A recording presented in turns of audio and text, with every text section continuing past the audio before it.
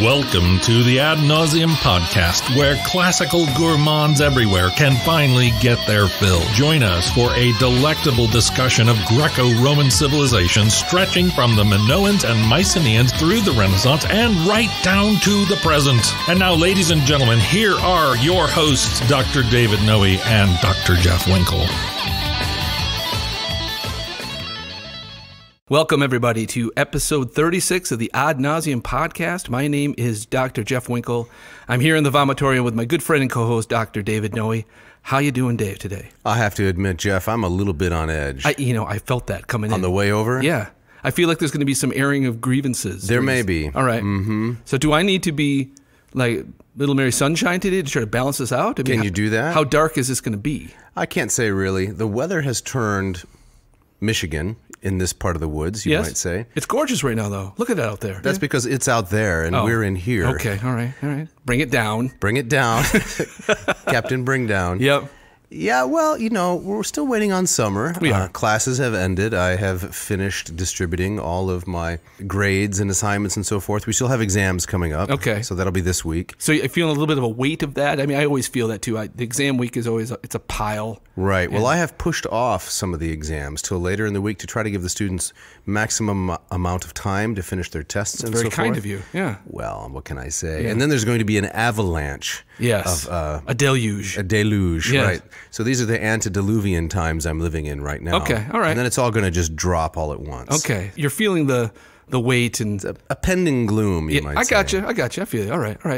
Add that into my basic undercurrent of misanthropy, and it's a heady brew. A little bit. What it is. Yep, some brackish tang. The subject matter today is pretty dark too. I don't know how we're gonna. This is right in my wheelhouse. Okay, all right. So you're gonna find your way right into this. Exactly. Okay. We've got good. Melantheus. We've got retributive justice. Yes. There's a lot going on. Lots here. of bloodshed and. I'm not so crazy about that, but we'll see what happens. You have the shout out, don't you? It's mine today. Yes. A shout out goes today to Amy Drake Silvassi, former student of both of us, right? Yes. Just a wonderful young woman. I always loved having her in class. So did I. Charming, talented, hard worker. Yep, curious, and she's been listening to the podcast. Perhaps most important of all. So. That's why she's getting the shout out, you might say? Yeah, exactly right. Yes. And she sent us this little snippet. She writes, I've really been enjoying the podcast, especially episode 28. I don't remember what one that was. Susan. Oh, okay. Yeah. And the discussion of healthcare related topics in antiquity. Okay. The second part of that sentence would have answered my question. Right. Okay. I'm a newly graduated registered nurse. She's recently married. Yes. Currently live in Dexter, Michigan, but are relocating to Oregon in a few weeks. That might be a good move. I think so. Yeah. Does the podcast reach Oregon? Is there reception out there? The radio tower on the top of the Vomitorium it's massive. 50,000 watt blower. Okay. Yep. So it bounces off the trees and so forth. And yes, exactly right. So she goes on. She's been applying to jobs out in Oregon, and I'm hoping to work in the neurosurgical ICU setting. Sounds very good. We need classically informed people in all walks of life. That's right. We do. Yep. So hello, Amy. Thank you so much. Yes. And Jeff, you have today's quote as well. I'll take the quote today. Wow, too. You're just firing on all cylinders. Right. When reading these books, I was thinking about this slim book by Margaret Atwood, the Penelopiad. Have you heard of this? No. No.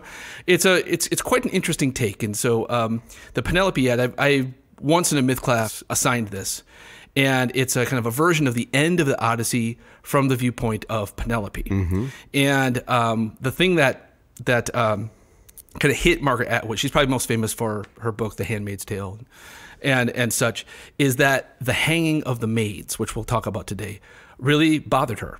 And didn't really understand it, kind of how it fit into even these ancient ideas of justice as Homer presents them. Okay, and so that was kind of her hook, and it kind of drove her to write this version.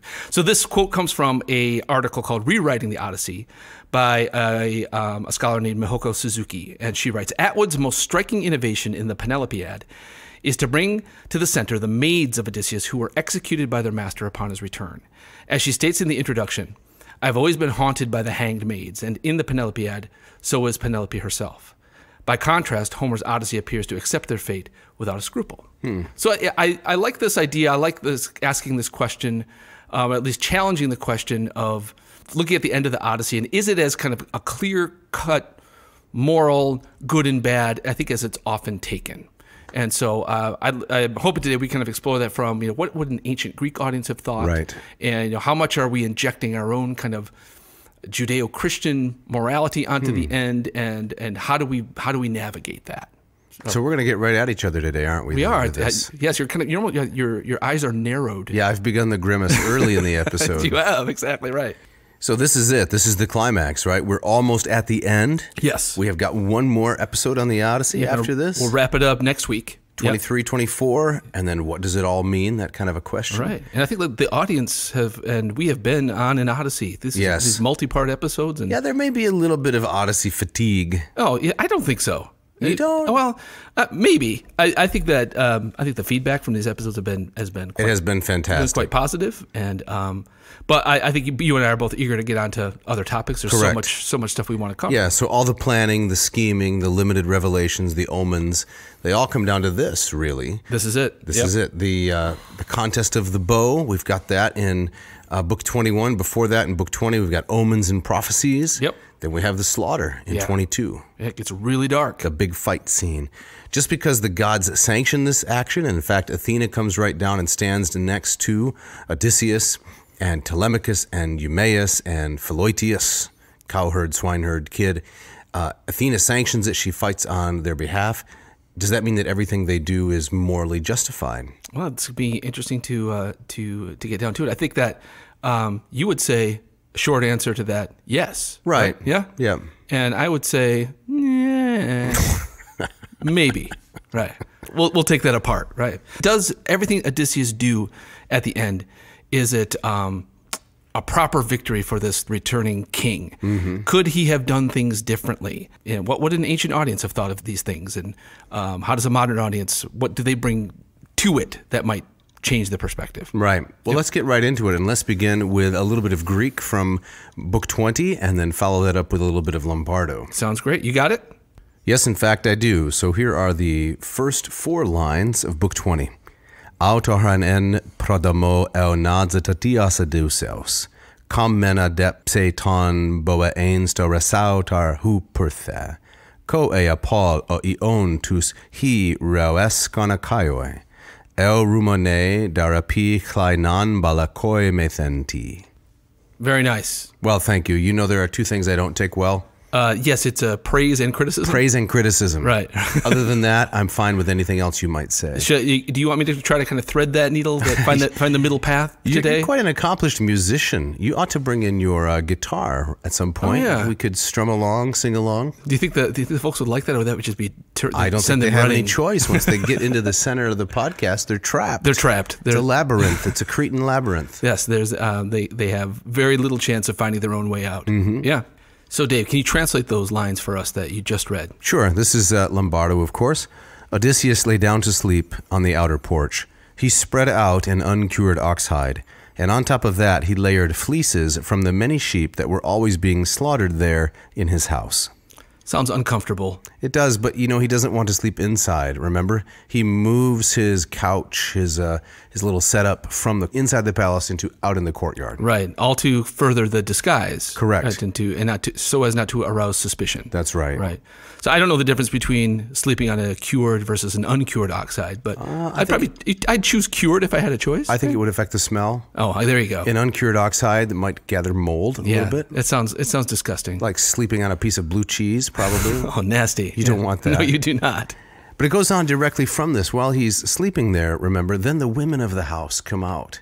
And Odysseus has to have a little talk with himself, a little heart-to-heart. Do you remember this? Oh, this is where he kind of chomping at the bit to get this thing going. To wreak vengeance. Yes. The vengeance is there and he wants to wreak it. But then he talks to his shaggy heart and says words to the effect that, look, you suffered through the Cyclops. Yeah. You were there and you watched your men be eaten, dear heart.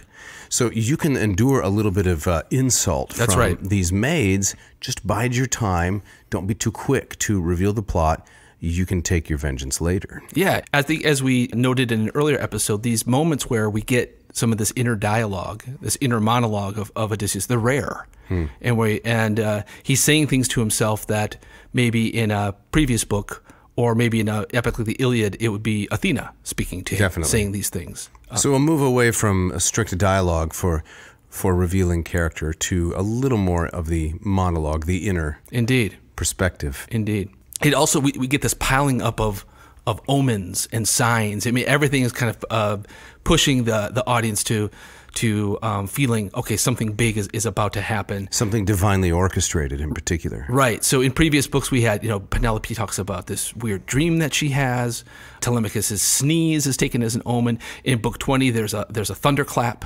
Again, the gods kind of presenting themselves in these indirect kinds of ways. The thunderclap, and then there's an interpretation, an unwitting interpretation given by this woman who is grinding grain. Remember that? Oh, yeah. How does that go? She's standing at a window, and Homer tells us that she and the other maids had to grind grain each day into flour in order to make food for these hungry, ravenous suitors. Right. And she's the slowest at the task, and so everyone else is left. She's the only one remaining. And she's very angry and frustrated and disgusted with the task. So when she hears the thunderclap, she prays to Zeus and says words to the effect that, may this be the last day I have to, be stuck with this, and we finally get these suitors out of my house, out of Odysseus' house. Right. Which Odysseus overhears, and he smiles because he realizes there is the unwitting interpretation of Zeus's thunderclap. Yeah, it's these lower characters, the characters in the bottom of the social totem pole, who are almost given a kind of divine insight in these moments. Mm-hmm. Yeah, which is a comic archetype. So, Jeff, in addition to the main characters with whom everyone is familiar, Penelope, Odysseus, Telemachus, these minor characters, they now step forward on the stage. Yeah. So Eumaeus, the noble swineherd, he has been a pivotal part of the action for the last several books, hatching the plot with Odysseus, extending it, Eurycleia the nurse.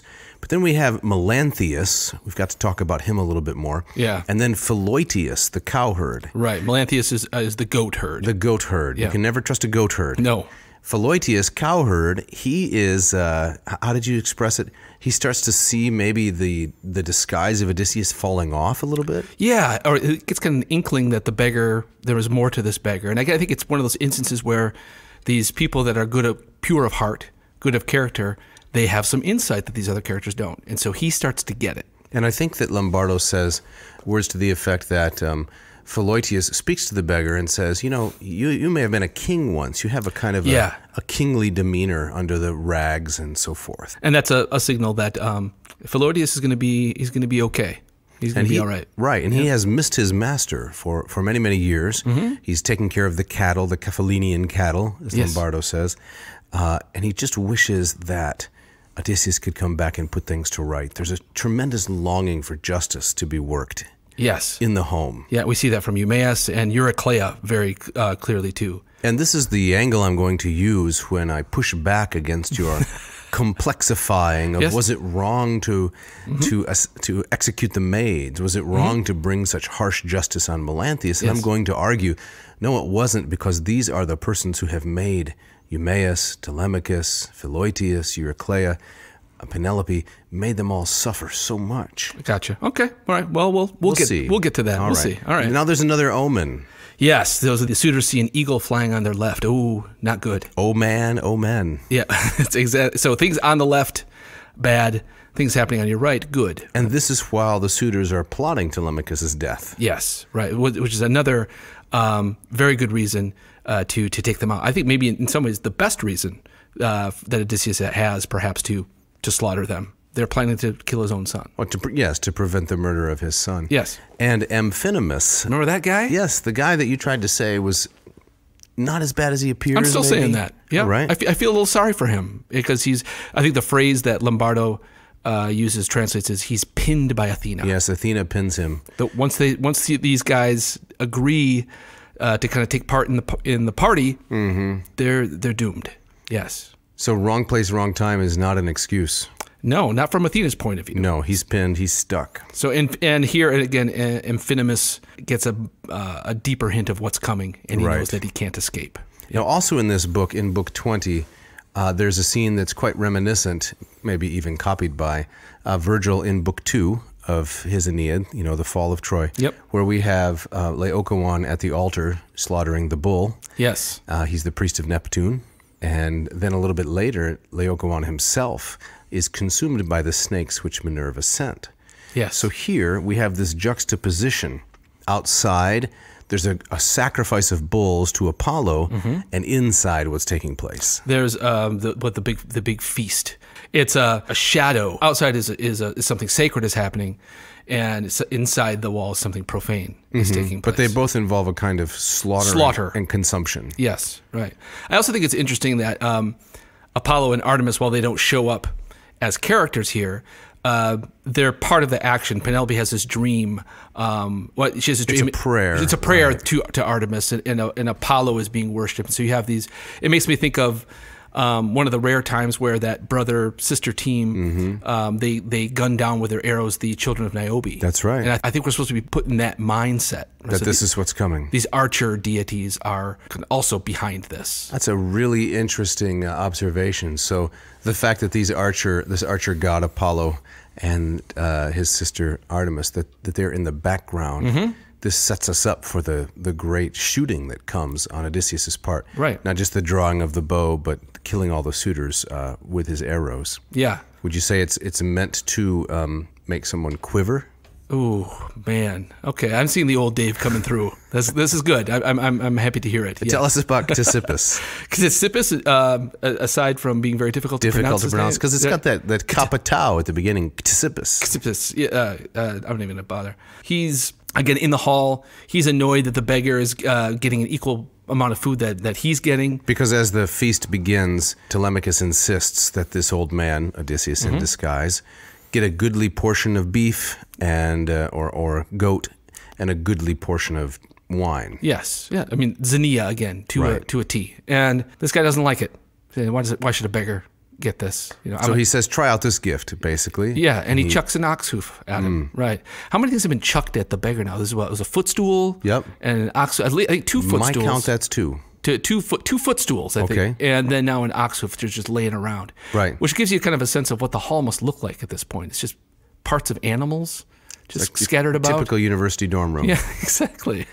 But he dodges, Odysseus does, and the hoof lodges in the wall. Yes. Right, breaks through the drywall. That's going to be a pain to fix. That is. You're going to have to get one of those patch and putty. Correct. Yeah. The beggar, too, again, showing dexterity and reflexes that a beggar of his age should not have. And his decrepitude. Yes, should not have, right. Theoclymenus, your favorite prophet.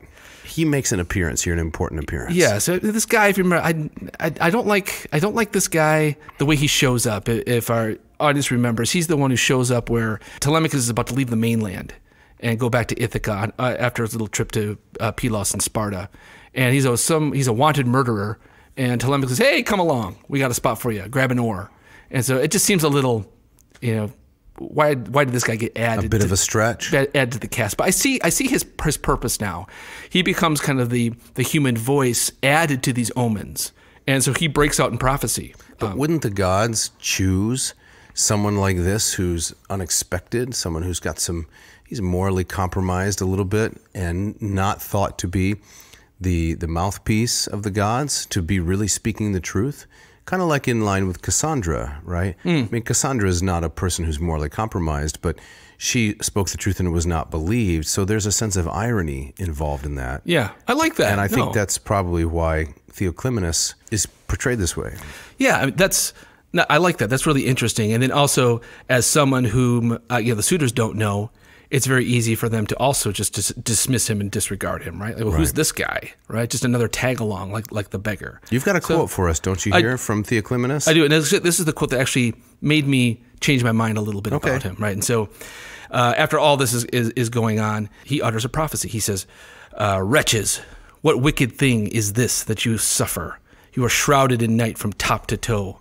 Lamentation flares, your cheeks melt with tears, and the walls of the house are spattered with blood. The porch and the court are crowded with ghosts streaming down to the undergloom. The sun is gone from heaven, and an evil mist spreads over the land. That's good stuff. So he's seeing the future. He is. He's seeing that.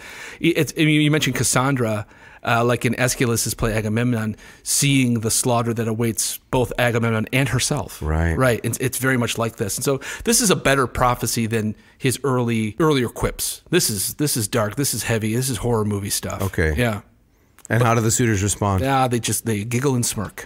Dismissive. Yeah. Well, either way, Jeff, if you're not too fond of Theoclymenus, after all, you don't have to worry because he's about to exit the scene. He's out of here. Yes, this comes at the end of Book 20.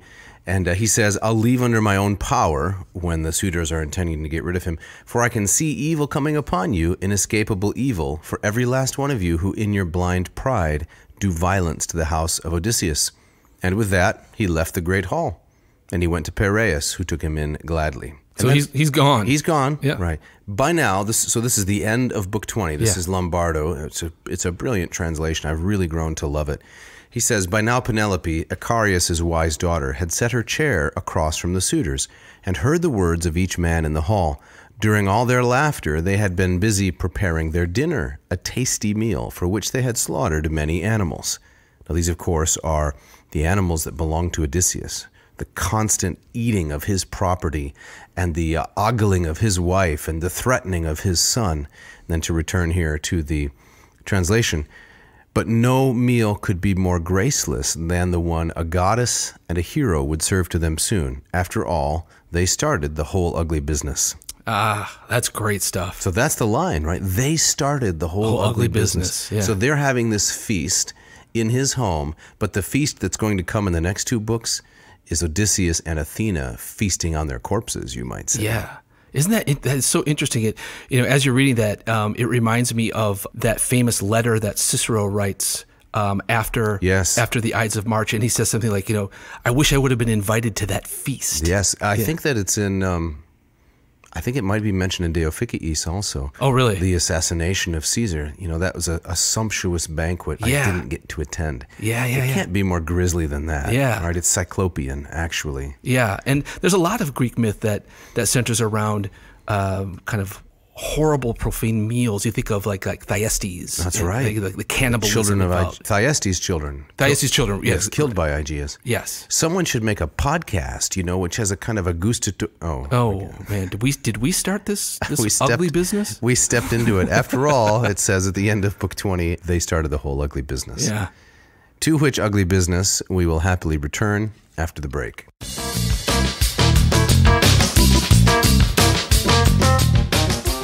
This week's episode is brought to you by Ad Astra Coffee, the coffee that takes you to the stars, but it doesn't end run around the per aspera, the difficult part. Yes, we are thrilled to have Ad Astra Roasters on board here at Ad Nauseam. Specialty coffee, veteran-owned out of Hillsdale, Michigan, just a couple hours away from here. From the Vomitorium? Yes. The fine people at Ad Astra have been roasting beans for years. We don't know how many, but even a part of a year counts. At first just for themselves, but now their high-quality bed and drum roasted goodness is available for everyone. As their owner, Patrick Whalen, puts it, our goal is to create extraordinary quality in the cup, value for our producers and customers, and strong local communities. So, Ad Nauseam friends, what's in it for you? You can go to adastraroasters.com, Ad Astra, A-D-A-S-T-R-A, roasters.com, and check out some of their delicious, high-quality offerings. You get a special 10% off by entering ANAA in the coupon code box, and you can also sign up for their monthly subscription. You definitely got to check it out. Check out the Tenebris especially. We both love it. Check it out. Odd nows and now to your attention, please. Mark Helwig and the Portland-based crew at Ratio Coffee have done it. Don't throw your francs, euros, Bitcoin, drachmas, or dollars down the drain at some overpriced suburban Bob's Barn of Beans. Try... Bob's Barn o' Beans. Yes. Now, you wrote that line. I didn't. I know I did. Okay. I was stumbling all over it. But that notwithstanding. Try one of Ratio's twin powerhouses, the Ratio 6 or the Big Brother, the 8. You can have better than cafe-quality beverages right from your countertop. That's right, Jeff. I love my Ratio 8 in oyster with the walnut accents. It's a part of my daily ritual. I wake, I grind, I bloom and effervesce. Then I brew and boom, ready. The bloom stage is where the magic happens, banishing all the CO2 to the farthest corners of Tartarus and sending a cascade of 200-degree Fahrenheit water through my favorite Ad Astra grounds down into the durable stainless steel carafe. Look, even if you failed high school chemistry. Winkle, did you fail high school chemistry? It was close. Okay. Yeah. You can't go wrong with this automatic pour-over. Perfectly timed, aesthetically excellent, consistent coffee. Jeff, how can our listeners add some Ratio magic to their day? All right, listeners, right now you can go to ratiocoffee.com, R-A-T-I-O coffee.com, and get an exclusive 15% discount on the Ratio 6. Enter special code ANCO for 15% off the Ratio 6, ANCO ratiocoffee.com. Who knew? So true, bring the Bloom Zoom brew home to you. Check it out. This episode of Ad Nauseam is also brought to you in part by Hackett Publishing.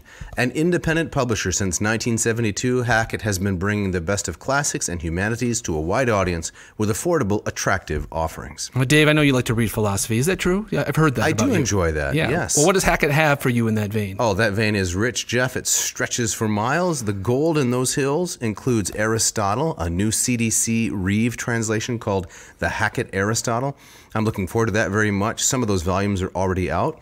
The series includes new translations of all of Aristotle's works. And that's just a small piece of what Hackett has to offer. Absolutely. They have many, many titles across Greco-Roman history and outside of Greco-Roman history, ancient Rome, translations of Suetonius, Livy, and much more. That's right, Jeff. Can you tell our listeners how they can score some of these savings? I can. All right, AN crew, right now you can save 20% on any order and receive free shipping from Hackett Publishing. All you have to do is go to hackettpublishing.com, HACKETT publishing.com, find the text you want, and enter AN2021 in the box, which asks for the coupon code. Don't hesitate. Check out hackettpublishing.com today.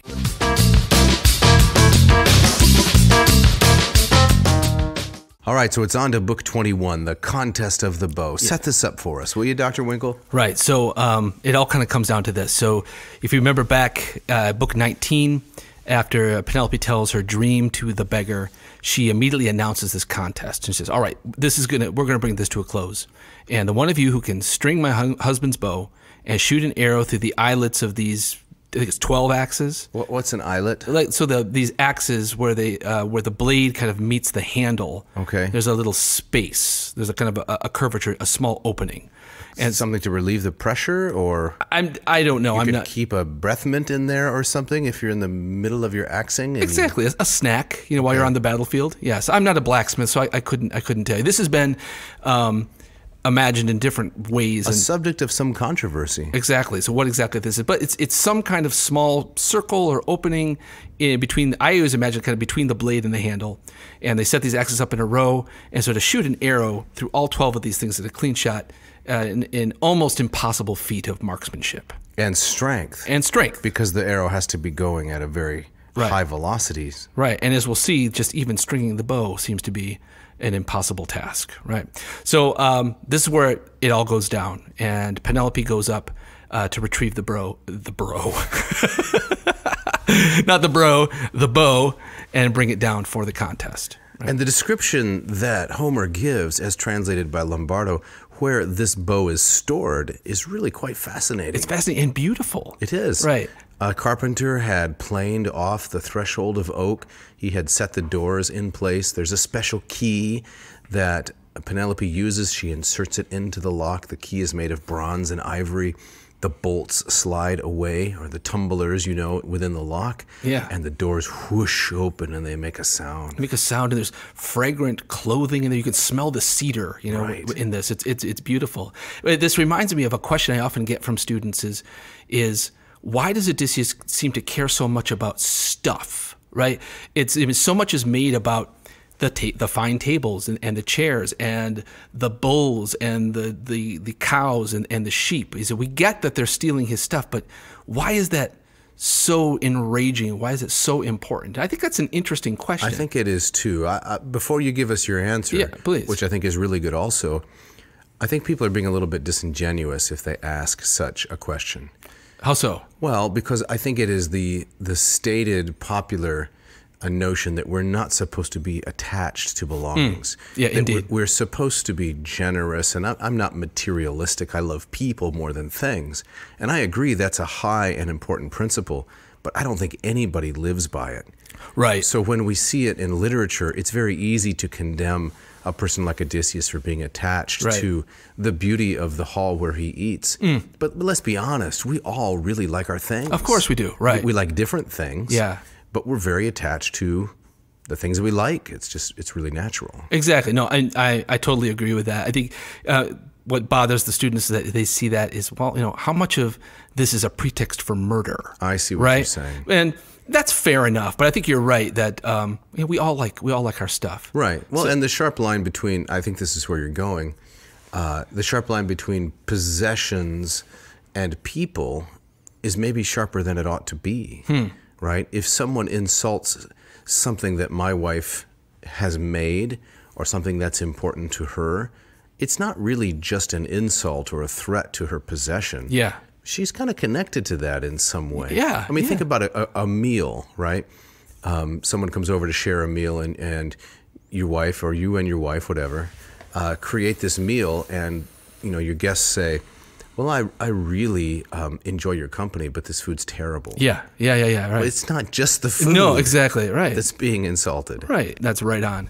And I like to remind my students, too, of I think you especially see it in the Iliad, this notion of possessions or spoils, the physical object being tied to one's teammate or honor. Right. So the bigger your pile outside your tent, people say, oh, that guy's important. And so I think Odysseus' possessions in his palace are also indicative of kind of who he is, where he is on the totem pole. And so if you're slaughtering his flocks and you're treating his stuff with irreverence, it's a direct attack on his honor. His teammate. His teammate. Right. Yeah. I think another effect that these kinds of descriptions have is they slow down the action. But they slow down the action in a way that is delightful and not contrived. Yeah. It's connected to the action. In order to shoot the bow, to string the bow, to shoot the bow, you have to go retrieve the bow. But let's slow down the action a little bit and give this lovely description of where the object is stored. Yeah. Builds the sense of anticipation. Yes, right. Builds the tension. And so, while that description of where the bow is, it's not one of his famous similes, it has that kind of poetic air to it. It's kind of a fresh breath into the poetry. Yeah. Do you have some special object that you enjoy, some special possession that you keep in, say, a velvet shoebox or something like that? My guitar. Oh, yeah. Yeah, I keep it in I have a humidifier in there. Is it a Gibson? It is a Taylor. Taylor. That's a good one, isn't it? It's a mid-range guitar, but Would Scott Van Zandt play it? He might sneer at it a little bit. Okay. But I've had it for over 20 years now, and it's probably the only object in my house that I would say is a prized possession. Okay. Yeah. How about you? Well, I like to keep track of the notes that people send me. I guess maybe my email archive would be kind of like Really? that. It's not physical, but also the handwritten notes that I've gotten from students and friends over the years. Yeah. At first, I would keep them all in a box. There can be quite a few, but I just kind of ran out of space. So now I take a photograph of it, right? And I keep a digital image of it. So you have a digital archive. Correct. Yeah, I like that. Thinking I'll go Very back nice. and look at what people have said at different points in my life. Yeah. But honestly, I'm not that good at it, and I need something like a guitar, one prized possession, but I really don't have anything that's equivalent. No kind of real sentimental attachment to objects. Are you a purger? Do you kind of get rid of stuff? I am definitely a purger. Yeah, my wife is the same way. Right. Yeah. But it doesn't mean that I'm not sentimental. It's odd because I am very sentimental. In different ways. But I don't collect objects so much. Interesting. Well, back to the bow then, right? What is this episode about? All right. Is this about the Odyssey? It is about the Odyssey, okay. Right. Back to the bow. So Telemachus, he's champing at the bit. He wants to kind of show his mettle, and he wants to get this thing going. So he takes the bow and is about to string it, but Odysseus kind of gives them the nod and says, hold back, don't do it. Is it the third try or the fourth try? Right, and he's about to. He's about to do it, and Homer suggests that if he had that one last try, he would have done it. He would have been worthy of his father. Now, this is no ordinary bow, right? This is made out of animal horn, and it has its own backstory.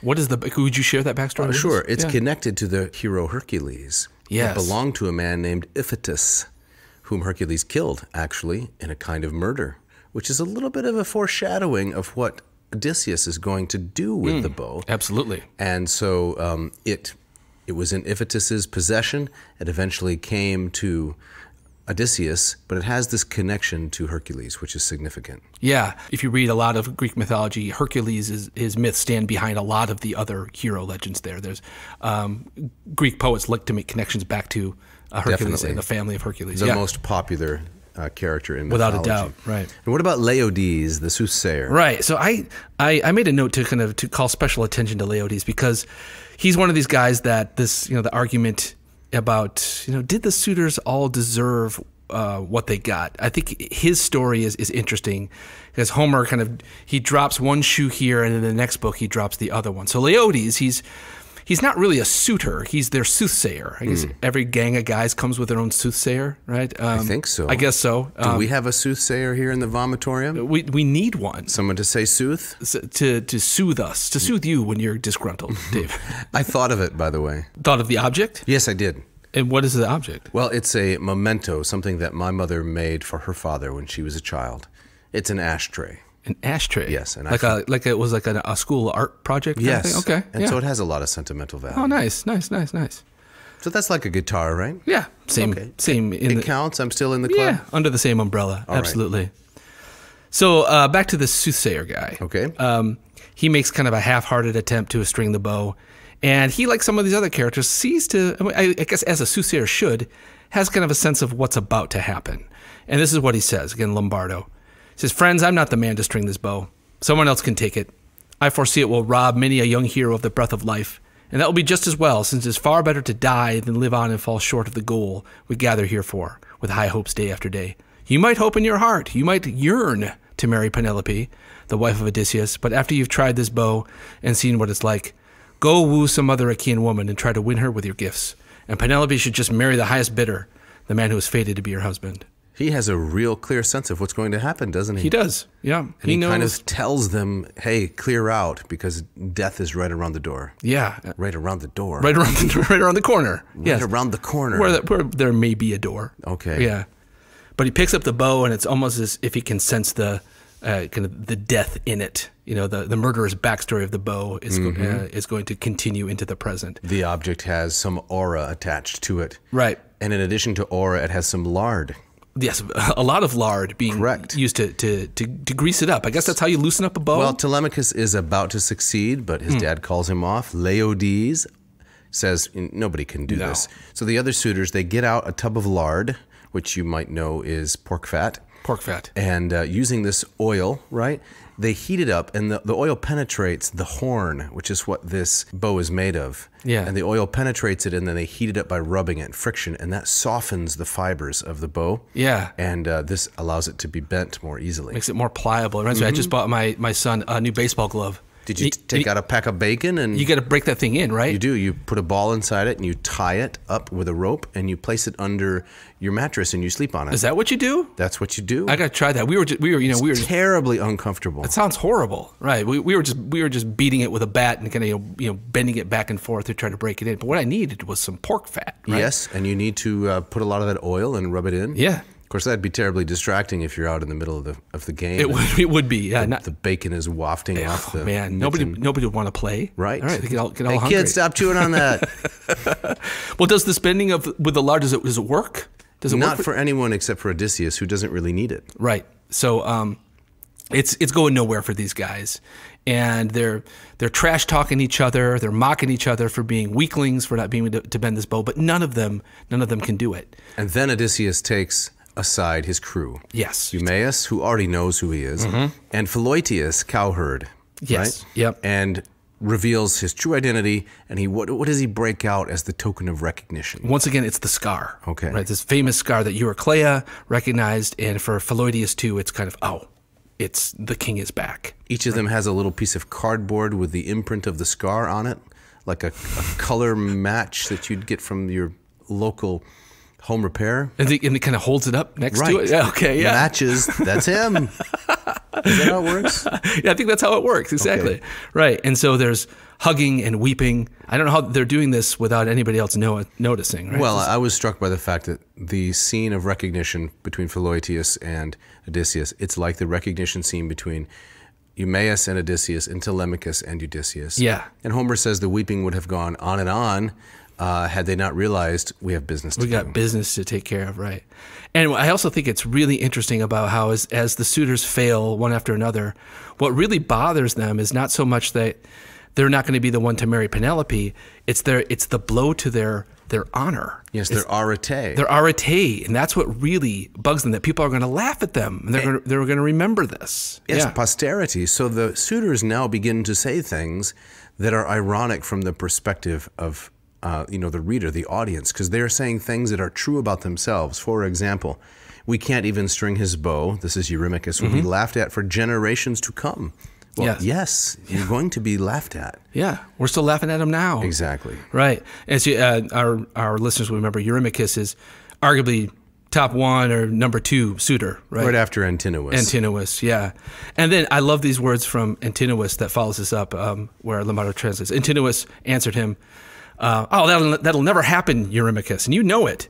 Now look, today is a holiday throughout the land, a sacred feast in honor of Apollo, the archer god. This is no time to be bending bows. That's kind of a strange direction for Antinous to take. It's the perfect time to be bending bows. It's an Apollo festival. Yeah. You should be bending them left and right. So what's the irony here? Well, I mean, again, Antinous lives up to his name, the idiot, the not-minded one. It's also cowardice, isn't it? Yeah, absolutely. It's an excuse to get out of the fact that none of them have the strength to complete the action. Oh, yes, right. So but it's a terrible excuse, and it's deeply ironic and ridiculous coming out of his mouth. And then someone makes a suggestion that Odysseus string the bow, correct? Yeah. Hey, why not the beggar? He's here. Give him a try. And this is an opportunity for the suitors to guffaw and laugh. Maybe think if people will laugh at the beggar, they'll forget about our inability to do it. But then Penelope makes a promise that even if he succeeds, she won't marry him. Yes. They have nothing really to worry about. She'll give him clothing, a nice little reward, and send him happily on his way, but they don't need to worry that he's a legitimate threat. Does Penelope know his identity at this point? Without a doubt. I would say that when she announces the contest at the end of Book 19, she knows, because she knows exactly how it's going to turn out. Yeah, she's directing the play here. Yep. Can I read that part here about when Odysseus actually strings the bow? Yeah, that's great. Yeah, Please. So Odysseus, deep in thought, this is right near the end of Book 21, was looking over his bow, and then effortlessly, like a musician stretching a string over a new peg on his lyre, and making the twisted sheep gut fast at either end, Odysseus strung the great bow. So it's really completed in just one phrase. Lifting it up, he plucked the string, and it sang beautifully under his touch, with a note like a swallow's. The suitors were aghast. That's great. It becomes a lyre. I love that detail. He plucks the string and it sends out this ringing note. Yes, and it's the sound of death. The sound of death for all of them. It is. Yeah. And in the meantime, Eurycleia, she's locking the doors to the hall. She's penning everybody in, and Leodes goes outside and locks the gates. Nobody is escaping. He locks the gates with a twisted rope of papyrus. Is that what it is? Yeah, it's really interesting detail. So it's go time now. Yep. The bow is strung. It's time for death to ensue, and we're on to Book 22, the slaughtered suitors and the hung maids. Yes. So Telemachus is now, the son is standing next to his father, and it's like an old kung fu movie. I mean, they're vastly outnumbered, but they do have the weapons. The weapons they're hidden in a storehouse, but they're still, it's what, 100 against 2? 118 against to 2. To 2. To Telemachus and Odysseus, against Telemachus and Odysseus. But don't forget, they also have Eumaeus and Philœtius, and most of all they have Athena. Yes, disguised as Mentor. Yes. Whom, as we'll see in just a moment, the suitors insult. They insult the goddess Athena. They just don't get it. It's as though they want to die. They do, right? So what happens to Antinous? Well, he has a very fitting death. He's the first one to go, and Odysseus shoots him through the neck with an arrow as he's gulping down a goblet of wine. So he picks up the wine goblet. In a lightning flash moment, Odysseus shoots. The arrow goes through Antinous' neck. The wine comes out the throat, and the black blood comes out his nose. Yes, and it's a description worthy of a battle scene from the Iliad. Absolutely. Yeah, we're back on the battlefield in many ways. Yeah. So, and it's just that detail of Antinous is so clueless with regard to what's about to happen that he's back to the table. Oh, it's time to take a drink. It's time to drink. Yeah, right. So he went down, kicking his feet against the table as he went down, spilling the food on the floor, and the bread and the roast meat were fouled in the dust. It's a pretty pathetic way to go. Every little detail. Yeah. Not a heroic death. No, not at all. And then Odysseus monologues. He cries out. What does he say? He says, "You dogs! You thought I would never come home from Troy, so you wasted my house, forced the women to sleep with you, and while I was still alive, you courted my wife without any fear of the gods in high heaven, or of any retribution from the world of men. Now the net has been drawn tight around you." That's a wonderful powerful speech to begin the slaughter. Yep, that's terrified, right? Eurymachus, now he's the #1 man because Antinous is out of the way. He offers to pay back. Here's his pleading. No, have mercy, have pity. I think he promises every man will give you 20 oxen, Odysseus, and then you can have everything back. We'll just leave and pretend none of this ever happened. Right, but you can't restore Time that way. No. Insulted honor cannot be repaid. Odysseus says, not if I had all the possessions, not just a portion, but not if I had all the possessions of each one of you, would it count? Yeah. Because what you have done has to be avenged. Yes, exactly. Now, Melanthius, this guy has it coming too.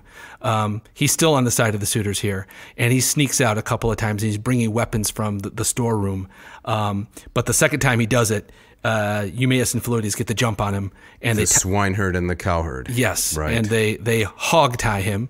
They tie him to a board. And then they hoist him up. Right. And he hangs there all night. Right, to await his, as we'll see, very grisly fate. This is a very brutal way for him to get justice. Yes.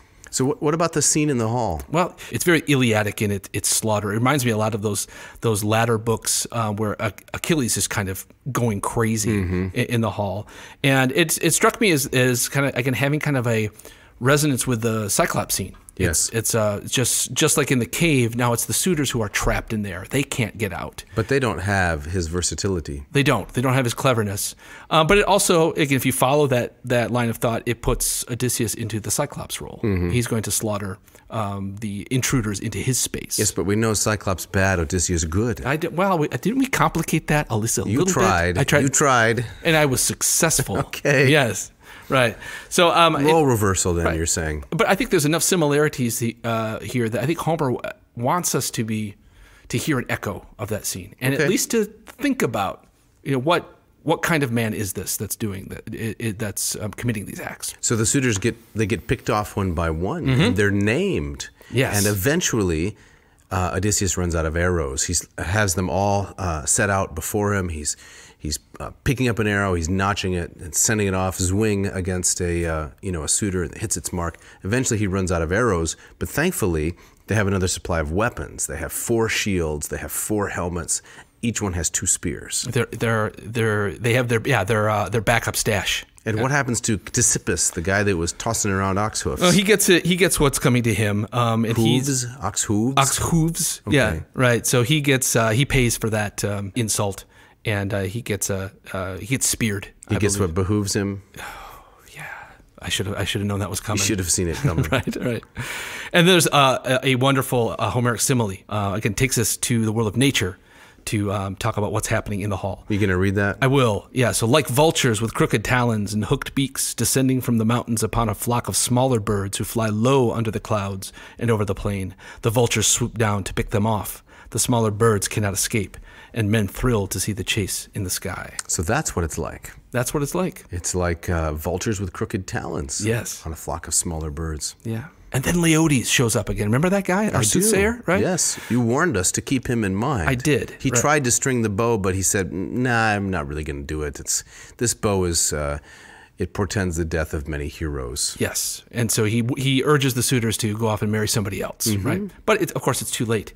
So now it's his turn, all right? And Homer, via Lombardo, says, "It was then that Leodes the soothsayer rushed forward and clasped Odysseus' knees and begged for his life." Now that action of clasping the knees of someone who is before you, that's about to kill you, is a posture that is, at least from what I have learned and read, protected by the gods. Yes, it's classic supplication. Yep, you're throwing away your honor. Grab in that the moment. knees. Usually you touch the face. Yeah, clasp the knees and touch the face. Yes, right? This happens in Euripides' Hecuba, where Hecuba, the queen of Troy, pleads with Odysseus for mercy by touching his face. That's right. I always tell my students, don't do this, but if you want some mercy on the exam, you have to... Supplicate properly? Right. Yes, right. They don't do that, thankfully. So he begs for his life, and this is what he says. He says, "By your knees, Odysseus, respect me and pity me. I swear I have never said or done anything wrong to any woman in your house. I tried to stop the suitors when they did such things, but they wouldn't listen, wouldn't keep their hands clean. And now they've paid a cruel price for their sins, and I, their soothsayer, who have done no wrong, will be laid low with them. That's the gratitude I get." Now, we don't have a lot of backstory on Leodes, but I think it's interesting that in the previous book, Homer mentions him and, again, gives him a little bit of insight into what's about to happen. And so I don't know if he ever did anything wrong to any woman in the house, but I think he's a sympathetic character in this moment. At least I think he's one of those guys on the fringe, like Amphinomus, that maybe he's. This doesn't get him any credit, though. It's guilt. It's that kind of very weak guilt by association, right? But I think if we look at how Odysseus responds, I think this is key. So Odysseus scowled down at the man. Can I read this part? Yeah, please do this. And said, "If you are really their soothsayer, as you boast you are, how many times must you have prayed in the halls that my sweet homecoming would never come, and that you would be the one my wife would go off with and bear children to? You're a dead man." As he spoke, his strong hand reached for a sword that lay nearby, a sword Agelaus had dropped when he was killed. The soothsayer was struck full in the neck. His lips were still forming words when his lopped head rolled in the dust. It has a very gruesome Iliadic detail there. It is. Right. So... this bothers you? It does bother me. I think Odysseus, he's not right. And what he says about Leodes here. He's making assumptions. Well, I feel like we don't have enough, I think we don't have enough information to draw that conclusion. I think he's painting with a broad brush in his rage, and so I think that one of the ways that we might look at the end of the Odyssey is to read it against the end of the Iliad. Isn't Odysseus kind of being overcome with Manon, rage like Achilles is, but without a safety valve to kind of let it go? And so he sees everything through this rage-filled lens that he can't bring any kind of nuance to the ending. Now, you could argue that, what are you going to do in the hall? Well, I'm going to save you and kill you. I mean, there's a kind of a brutal practicality about just having to deal with everyone in the room. But I think his words, they're troubling in a way. So how about the way that he deals with Phemius, though, the bard? Oh, when he saves the bard. Right. And he does so because Telemachus puts in a good word for him, right? I mean, he's about to kill Phemius. But doesn't that suggest that Odysseus is teachable? Because whereas with Leodes, Telemachus doesn't say anything. That's a good point. With the bard Phemius or Phemius, Telemachus vouches for him and says, "No, Dad, he's really telling the truth. Yeah. Don't let him go." Oh, fair point. And then Phemius is saved. He's saved, right? And I or think maybe it's just that Homer is partial to the bard. Yes, there's a nice little kind of nod and a wink there. That's great. But that's a very fair response to this. There's a handful of these characters that I think Homer does want us to see that. Well, maybe all the suitors are pinned by Athena and they're guilty by association. They are not all the same. And if we put them all in just kind of one basket, like Odysseus seems to be doing in his response to Leodes, then we're missing something. So that's all I got to say about That's a fair point. Okay. I'm sold. So now all of the suitors have pretty much been dispatched with. The bodies are piled up. Odysseus stands there. Eurycleia comes in. He's covered with gore. He's covered with spattered blood and all of this. And where do they take vengeance next? Well, now it's the maids' turn here. This is that scene that bothered Margaret Atwood so much. And I too also find it. I don't quite know what to make of this scene. I have one answer after we get through it. Okay. Probably won't be satisfying. Okay, all right. Answer. Sure. So let me just read from Lombardo to set this up. So he says, Odysseus called Telemachus and the two herdsmen and spoke to them words fletched like arrows. So even the words are fletched, right? Start carrying out the bodies and have the women help you. Then sponge down all of the beautiful tables and chairs. And when you have set the whole house in order, take the women outside between the roundhouse and the courtyard fence. Slash them with swords until they have forgotten their secret love-making with the suitors, and then finish them off.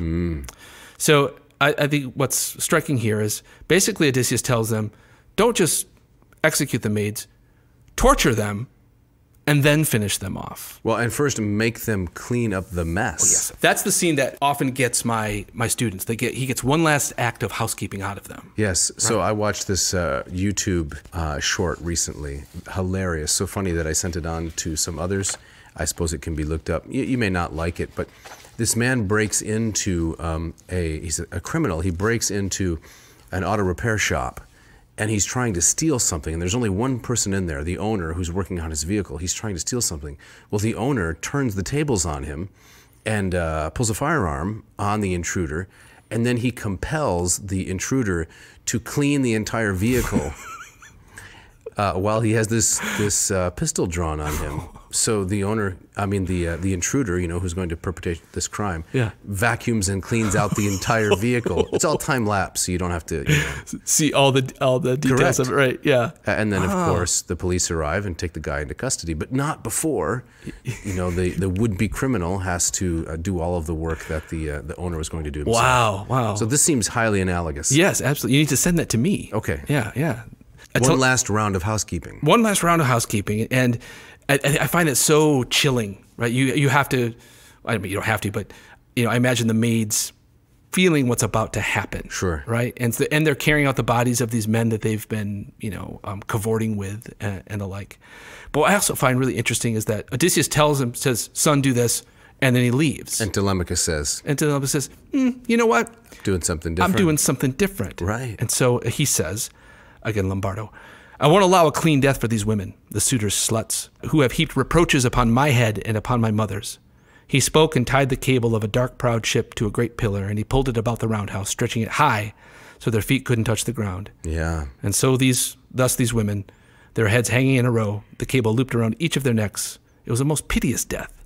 Their feet fluttered for a little while, but not for long. That's terrible. Isn't that terrible? That is highly disturbing. So, right, and I'm trying to think Maybe we should put a kind of a warning on this, in all seriousness. Yeah, because there are some kids that listen to this. Right. This is a gruesome way to go. It's a gruesome way to go. And I do think that there's a distinction that these are women being killed, right? I mean, Odysseus says earlier, there's a quote that we read, that when he's lashing against the suitors, that they forced these women to sleep with them. Mm-hmm. And so I'm trying to think of another place in the mythological corpus where the slaughter of women is justified in this kind of way. And I think like Atwood, this is a troubling scene. And the fact that Telemachus decides to show a little creativity, he says, right. I'll kill them, Dad, but not in the way that you suggested. I don't know. And is it this rage that's taken over? And then when it's immediately followed by what they do to Melanthius, I mean, if a guy who has it coming, it's, I don't know, a bridge too far? I don't know the answer. I don't know the answer to this. It's just, all I'm saying is that this is a scene that you never see this scene in any kind of movie version. No, you have a very visceral reaction to it. Yes. My answer was going to be that this is retributive justice, right? The lex talionis, the eye for an eye and tooth for a tooth, which would have been, I believe, the only kind of justice rather than the therapeutic kind, which is popular today. Yeah. Wherein you try to restore the wrongdoer. Yes. Retributive justice would have been really the only kind that the ancient Greek society or the Homeric society would have appreciated, acknowledged, and practiced. But of course, a counter argument to that is the whole basis of retributive justice is that the punishment has to be proportional. And this does seem out of proportion. Yeah. So I've come around to your view a little bit. A little bit, yeah. This is out of proportion. Clearly they should have been punished in some way, but as you quoted, Telemachus says, I won't allow a clean death for these women. Yeah. So it can't just be some kind of fairly painless punishment. It has to be a gruesome, horrible, torturous death. A horrible death. In some ways, even the suitors get almost a kind of battlefield death. I mean, they don't really have weapons to defend themselves. But because they've been disarmed. But it's a cleaner death. You're right. A quicker death. So I don't know fully what to make of it. I don't think an ancient audience would have been haunted by this scene like Margaret Atwood is. Sensibilities are different. But it's still. It's a difficult scene. It's a difficult scene.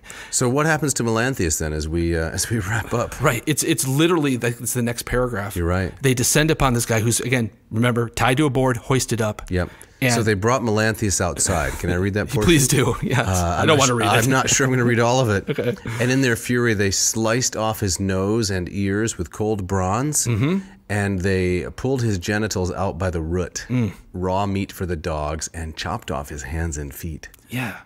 It's a rage, it's a fury that they descend upon him, right? And this is right on the heels of the hanging of the maids. I'm grimacing. It is, yes. How can you not? Yeah. From those. So again, Melanthius, we know that he's got it coming. He's one of the most despicable characters in these latter books. But again, here too, over the top. I don't know. So you asked the question at the beginning: have we been influenced by Judeo-Christian notions of mercy and compassion? Yes. I hope so. But the question is, do any of those apply here in this strict sense of retributive justice? Right. This is how I teach the epic and I guess we're getting a little bit into what will be in the next episode, namely what does it all mean? But I try to draw this contrast for my students. Most of them are functioning with the concept of therapeutic justice. Yes, I will definitely use that when I teach this from now, because I think that's a line that needs to be drawn, right? And they often think I'm advocating for retributive justice. They do? Well, yeah, no surprise. But I guess I'm more just saying, look, there's more than one kind of justice. It would be unfair to these people to import into their world our own sense of what's right and wrong. Right. At least, at the beginning of our interpretation or evaluation. I think there's also an aspect here of that even as awful as the suitors are, they're still nobles. And so they get a cleaner death. The maids, Melanthius, these are very low. They're not high on the social scale. Exactly right. And so it's more justifiable to kill them in this way, perhaps. But from our perspective, of course, that makes it even worse. It makes it, right. Compounding kind of elitism with a grisly death. Right. But it's key to read these as epics as best we can from an ancient perspective, as much as we can recover that. So the book ends with a, how do you describe it, a much-needed fumigation? Yeah, he sets up the bug bomb. Right. It's stinking with, reeking of death, spattered with blood, and so we need to clean this place up. Yeah, and on that note, we look forward next week to episode, whatever it is, 37. 37, yeah. Yes. And we're going to wrap it all up with books 23 and 24. Yep. Looking forward to it. I'm juiced up now. I'm excited about it. No Odyssey fatigue on my end. Well, I wouldn't say I have it either, but I'm a little bit, I'm smarting a little bit from all the gruesome violence of this terrible butchery that just took place. So we'll see if this thing ends on an up note. You're right. Yeah. So we got to say thanks to Mishka, as always, our wonderful sound engineer, intrepid, putting this all together. Thanks to the gentlemen, the incredible musicians, Ken Tamplin, Scott Van Zen, who provide us this music. Yes, and Dave, tell us about the Moss method. Oh yes, expert, accessible, self-paced. Go to mossmethod.com. You can learn to go from neophyte to erudite. That's right. It's cost $299. What a way to spend your summer learning some Greek so that the things we talk about, you can access them directly in their own language. That sounds great. And how can they find this? Mossmethod.com, M-O-S-S, method.com. So please subscribe, leave a review on your favorite podcast site. You can send mail to jeff@adnauseum.com. Don't forget the V if you want to compliment him on his sparkling literary analysis. Please do. If they want to leave me some criticism, where should they send that? Or praise. You don't like either of those, right? No. Yeah. Send it to dave@adnauseum.com. Don't forget the V. Yeah, check out the website. Check out our merch. Thank you so much for listening. And Jeff. Yes. You have the gustatory parting shot. I do. This comes from James Patterson, a prolific author whose books I've only really seen on racks in airports. But you haven't read them? Is that what you're saying? I've never read a James Patterson book. You know how you can tell when you have arrived as an author? How? When the font size of the author's name on the cover is larger than the font size of the title. That's Mr. Patterson. Yeah, nobody cares the title of the novel. Right. His name is on it. Yeah, I like that's very well said. Well, this is also what he had to say. Popcorn for breakfast? Why not? It's a grain. It's like grits, but with high self-esteem. Thanks for listening. Thank you.